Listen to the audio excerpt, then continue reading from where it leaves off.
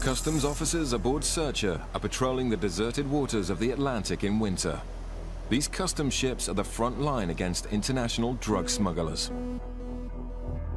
Well, we're currently about 6.5 miles southwest of Lizard Point in Cornwall.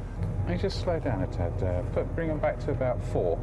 And we've sighted a sloop sailing yacht, which is heading in an easterly direction. We're within territorial limits, so we're going to send our RIB boarding team over there to have a word with them and to see where they've come from. In summer, the RIB team board dozens of yachts a day, hunting for smugglers hiding amongst the traffic. But winter also produces drug seizures from criminals on do-or-die missions across the Atlantic.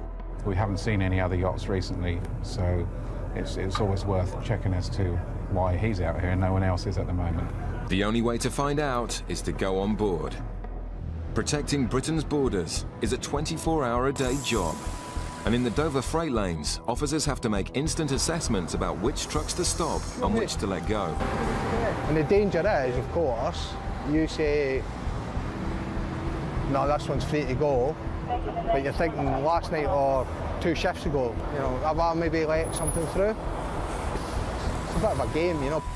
On his 12-hour night shift, Alex has stopped a truck carrying salad, which unusually doesn't have a date stamp. It's small mistakes like this which can catch out smugglers. It's hard to see though from the paperwork, right? This paperwork is pretty duff here. The state of the trailer makes Alex suspect it may have something to hide. Yeah, okay. Could just be a refurb. Well, not a very good one, but... We'll go drill it. Have a look in the base first. Right. Okay, Chef, we go to Rampa? Rampa? Yeah. You drive. No problem. No problem, Chef. We go to Rampa. The driver's annoyed at being delayed, claiming the delay will ruin his perishable salad and he won't get paid. Okay, Chef, we give you document. But a trailer like this must be searched properly. No problema. Stop pretending no problema. Okay, Chef, we're going to take a look, yeah? So go to Rampa.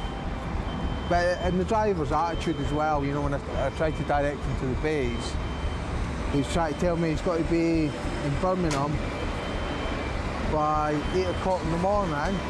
We all know what the traffic's like. Smugglers use any space they can to evade customs detection. Alex has seen plenty of dodgy vehicles and thinks this may be yet another. Oh, there's screws missing.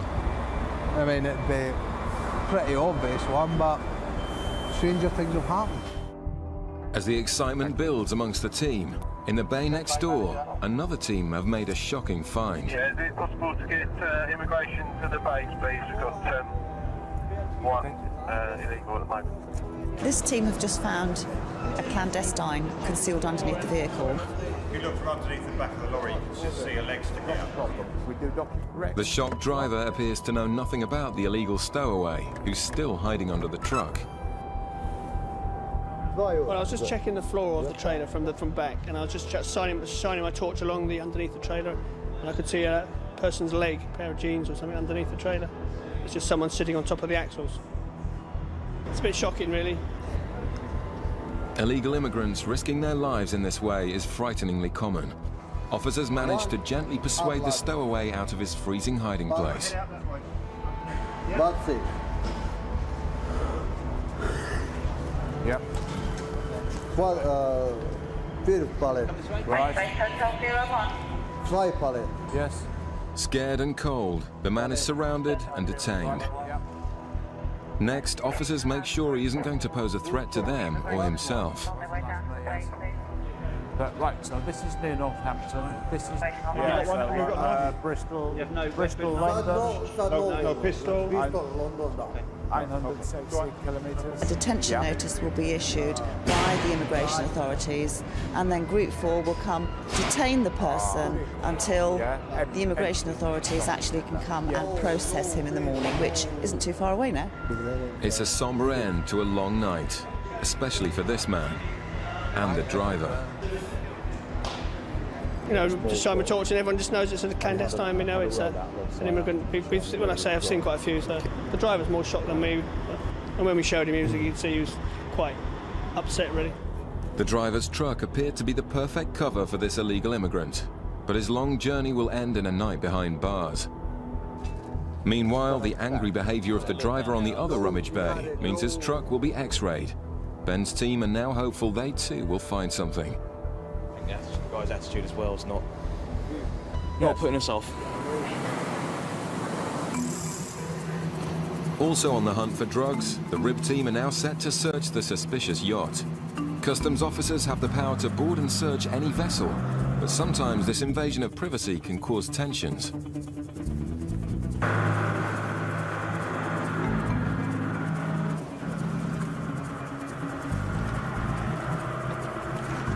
The cutter monitors the situation on board, whilst doing background checks on the yacht and its crew. It's like a nice enough couple, don't they?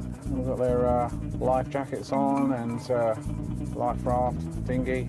Usually people are quite helpful and friendly, and they're quite pleased to see us and chat to us.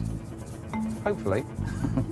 The sailors may look happy enough, but on board they're venting their frustrations at being boarded. This is the second time this has happened to us. Yes. Is this recently, is it? Well, no. Some years ago, but it's so intrusive. It took absolutely ages last time, and we had a stinking passage. Right. Arrived about 3 o'clock in the morning. Right. And some flipping customers spoke with all else to do. That's it. I couldn't believe it. At that time in the morning. Well, like I say, it should only take a couple of minutes. The RIB team do their best to calm the sailors, while the cutter checks for previous offences. Thank you. Hopefully won't see you. We weren't too happy about us going aboard. They'd had a bad experience with customs before, and they were fine by the time we left. Obviously, you're boarding a yacht, and these people live on those yachts for days and days at a time, so they've got all their personal possessions and everything out there and below. You've got to be careful when you're going into somebody else's home like that. So they were happy enough when we left. The search may have been an inconvenience, but officers must take action if they see something that fits the profile of a smuggler. But most customs work comes from intelligence leads. In Gatwick, the intelligence unit has identified 2 suspects returning from Trinidad, and the officers are waiting for them. The suspects have been ignoring each other for the whole flight. He's looking around. This is behaviour often associated with smugglers. Just behind the barrier. The guy in khaki, he was looking around a hell of a lot when he came down here. Yeah, he was. Or while he's been down here. But disassociated with all of their travel until now. This is our 2 coming. Yeah, sir. Hi. Where are you from today? Pardon? You in from Barbados? Port of Spain. Port of Spain. Okay, can I have a quick word? Are you travelling with anybody at all? Yes, I am. Okay. You come on over for both. Go on, let's just get it over and done with. Go on, strip the bags down. Is this your luggage? Go for it. Knock yourselves out. Yeah. Is this your luggage? Just knock yourself out. That's mine. Help yourself. And that one's yours, is it? Yep. Okay. Did you pack all this luggage yourselves? Yes, I did. That's great. Has anybody given you anything to bring into the country? No. Okay, and you understand some things are not allowed here drugs-wise, of course. Really? Okay. Like what? All right, Help me that's out. great. Cannabis and all the rest Seriously? of it. Yeah. Not allowed that here, no? No, that's right. Okay, come on over. The bag swab on the man in beige gives a hit for Check if cocaine. there's any traces of a test for cocaine and heroin. No, it's not worth it. If that's the time to go. I've got authority to rub him down. The man in black also gives a high score for cocaine. It looks like the intelligence may prove correct. No, there's one final thing that we'd like to do. Which is? Search a person. Sure you're not going to take my word for it, though? Well, unfortunately, much as we might like to, we've got to be 100% certain. In Dover, the salad truck with a suspicious floor is about to be X-rayed. Yeah, we're just doing lots of scanning. So obviously, a load like that, we can't really get into without ruining it, really. Or certainly something anyway, so just get the scan and hopefully they'll clear it or not. The delayed driver's behaviour is the other reason they decided to scan the lorry. The driver's attitude isn't doing himself any favours at the moment still, so... And obviously, although we've done the outside and looked at the structure of the vehicle, it's always handy to have a second opinion, which is what this kind of gives us. The team were initially convinced this was going to be a job, but it's looking like the team who found the illegal immigrant have had all the excitement for tonight. No, it's like watercress or something like that. So it's very light. What the rest of it is, I don't know. The scan quickly shows that the floor is clean and the cargo of salad can be on its way. If you're happy, isn't it? Alex and Ben send the driver away reasonably happy, advising him to allow more time in future. The officers then go back out to stop their next customer. Still to come, a drug suspect feels victimized. Pulled me in because of my appearance. It had nothing to do with your appearance. I'm afraid I think it was. All right, but anything. You're being prejudiced and it sucks. Coming up, a drug suspect feels victimized. Pulled me in because of my appearance. It had nothing to do with your appearance. I'm afraid I think it was. All right, but anything. You're being prejudiced and it sucks. Drug smuggling through airports is big business for organised gangs. Today, Customs have a tip-off that passengers carrying cocaine will be arriving in Bristol from Amsterdam. We've already had a word with immigration. Once they've been pointed out, we've got 2 officers that are ready to do the arrest. With no idea what they look like, John's team are hoping to get a point out from immigration and will then stop and search the suspects. The lady has got an address in Holland and an address in the US, but we think they're both UK nationals. Basically, you can smuggle drugs in anything. We've had it in baby's milk powder, in tins of fruit, in tins of vegetables, meat even. They just adapt and improve their techniques, and we've got to make sure that we keep up with that and find it and keep it off the streets. It turns out the female passenger is an American national, and the answers she gives to immigration's questions are already revealing lies. The woman with the orange jacket on is sat down behind immigration, or in front of immigration. That's the woman. She's staying with him at this address, travelling alone. Superb. I've got to go just in case he goes through. That's brilliant. The passengers have split up, but an immigration officer at passport control identifies the suspect and gives John and Erica a discreet nod. The tip-off was that the passengers are bringing in cocaine. The lies at passport control are suspicious, but John needs to find the evidence or they'll be free to go. Do you want me? Hello, sir. Customs. You travelling on your own today? Who are you travelling with? Well, my girlfriend, she's still the other side. She's an American citizen, so she's being held up there. Oh, right, OK. And is this all your luggage? That's hers, that's mine, and this is mine. OK. So why have you picked your girlfriends up then? Being polite. Right, OK. You just want to come through with me then? And does she live with you full-time, or is she just here on vacation? Just here visit. OK. Have you got a ticket for your flight? The man's admission that he's travelling with his girlfriend contradicts her story at immigration, and the route they've flown sounds like an attempt to avoid customs attention. And you've come in from Amsterdam. Were you anywhere before Amsterdam? Yep, Texas, Frankfurt, and Chicago. So how long have you been out of the UK? Since Thursday. Oh. Are you married? Yeah, I'm married. Oh, right. When did you get married? Friday. Oh. Did you ever use any drugs? Nah. No? What about your girlfriend? I've done in the past, but I decided to get my act together. Do you still smoke then, or not? Well, you're completely clean. You must have a vice. The female passenger has been interviewed by immigration and can now be searched by customs. From Dallas to Frankfurt, Germany. Right. And then Frankfurt, Germany to Amsterdam, and then Amsterdam to here. Bristol. Right. Their flight plans match up, but the woman is very nervous. I really have to pee. Is there some point, I mean, does somebody want to go with me to the bathroom? I just gotta pee. If Yeah. you're gonna watch me pee, I just gotta go.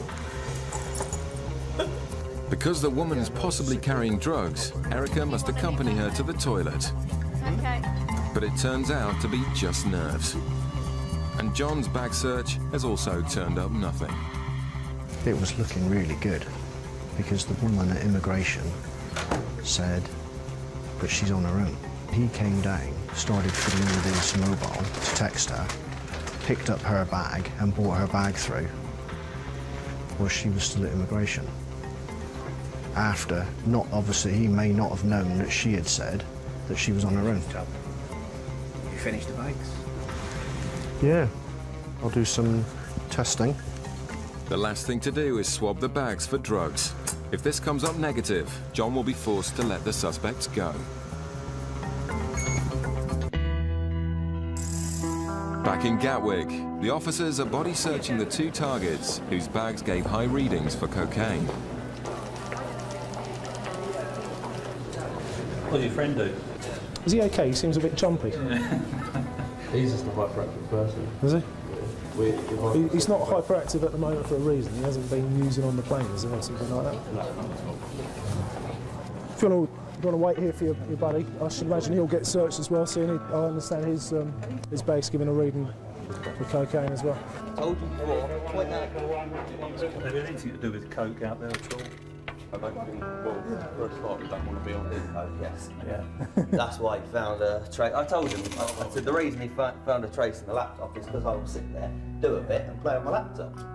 What's he saying? He's been out for a holiday. Been out there for a holiday. He's used coke and cannabis, which is why the high traces of coke on the laptop bag anyway.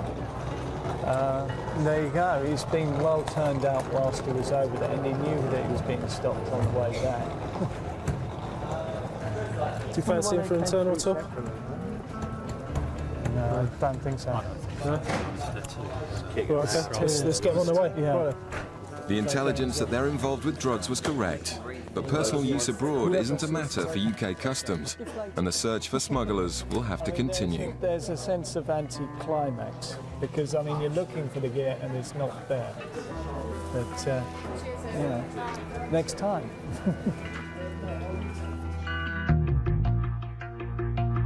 Successful drug seizures at sea are often triggered by foreign surveillance aircraft who alert British customs when a suspicious vessel is headed for UK waters. In February 2000, we became alerted to suspicious activity by the French Customs Service, who had been patrolling the western fringes of the Bay of Biscay. They did some basic checks, as they do in all vessels, and found out that it had been registered from Panama.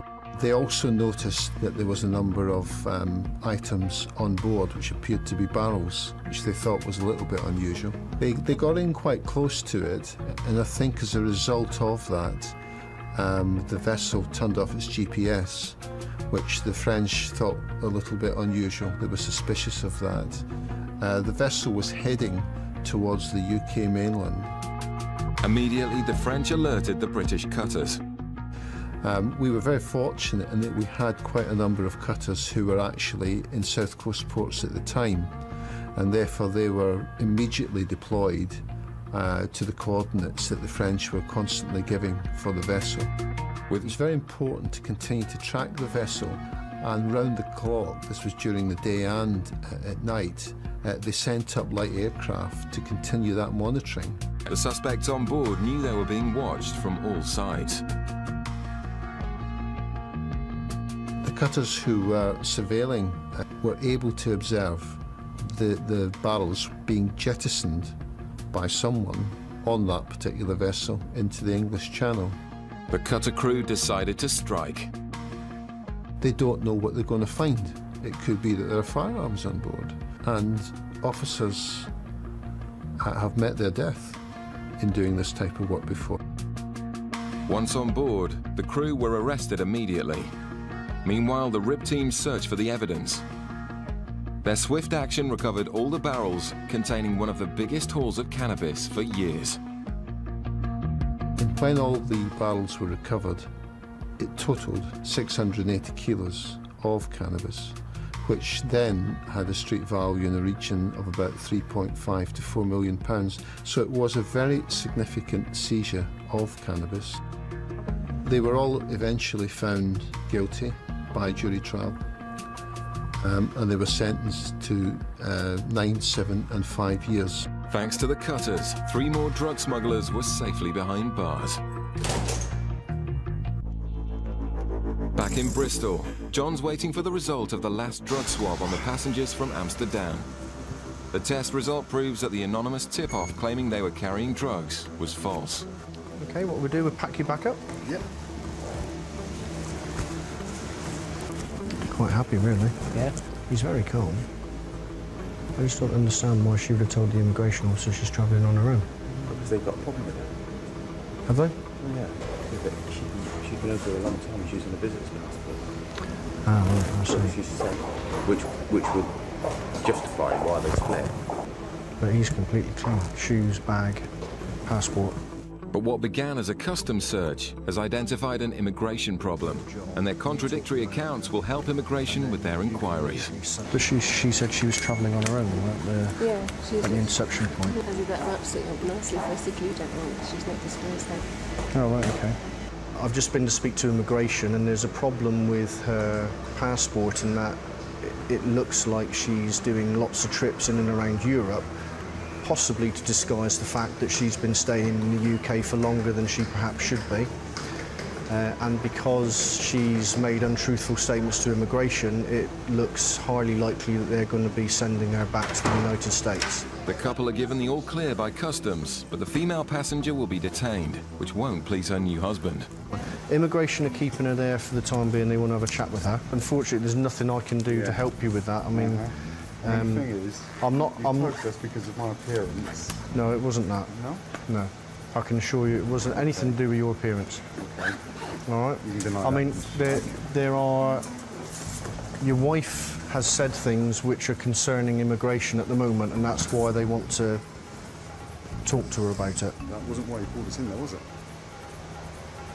I pulled you in separate to your wife. You pulled me in because of my appearance. It had nothing to do with your appearance. I'm afraid I think it was. All right, but I think you're being prejudiced. Okay. I think it sucks. The man's anger gets him